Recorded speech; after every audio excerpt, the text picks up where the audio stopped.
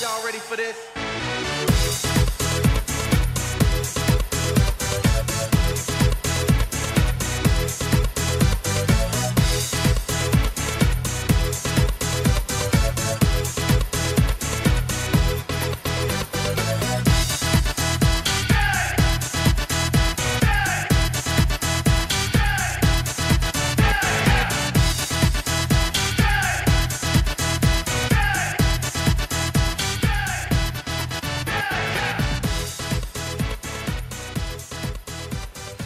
Okay, good. The next little light I want to show you there that's new to the shack is this DOSY FC-50 frequency counter. It's a frequency counter that's been around for a while now, I guess. It's basically can be used from 500 kilohertz to 50 megahertz. It has two SO239 connectors on the back, one for radio input and antenna output. It has blue LED display on it. And it's a great little unit, and it's pretty simple design on the inside. So to show you what she looks like on the inside, I already got the cover removed to make the video go a little bit quicker. There's not much to this unit at all. Of course, you got your frequency setup right here. That C13, yeah, you don't want to go messing with that. You actually should have tossed frequency counter off frequency, believe it or not. But as you can see, this DC input, that's your on and off switch, and you got a few chips there, IC chips.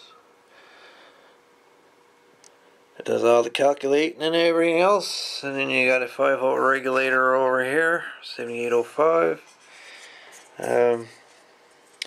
What I do find interesting, you have another section here, a spot for another crystal. I don't know if she could do 2 crystals, maybe to expand her frequency range. Maybe I'm not sure. But it's interesting to say the least. Perhaps you can increase the frequency range on this one. As well, you have another jack right here, and it looks like one that you use, say, on the front of your mobile radio, like Kenwood or something. 6-pin type of phone type jack, RG45 type of plug. It's marked ICD-2 prog HDR, so program header. Maybe there's some way to program these chips to cover more frequency range than what she set for now, perhaps. Just a suggestion, I don't know. I find it kind of strange that you'd have another section for another crystal, that you could actually put crystal 1, crystal 2.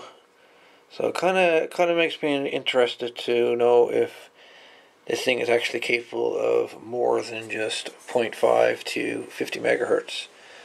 I kind of think it could be, actually, but who knows for sure.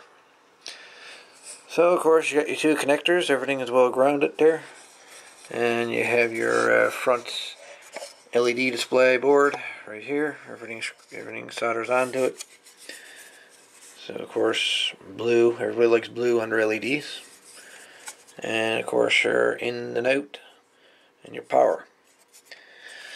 So it's simple, nice little frequency counter. And I got another one to show you there now, very shortly. It's a Paradynamics PDC 256 frequency counter as well. I picked this one up locally for $50. And I went and fixed that 706 over the weekend, yesterday.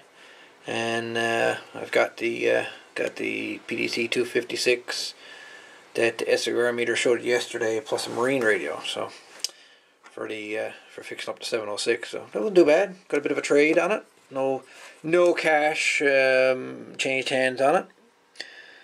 And so there we go. Oh yes, and you also set for low power as well as high power. So kind of makes me wonder if this thing can do anything other than what it's designed for, which I'm thinking it could be. Anyways, thanks for watching, and we'll see you in the next video on the Paradynamics PDC 256.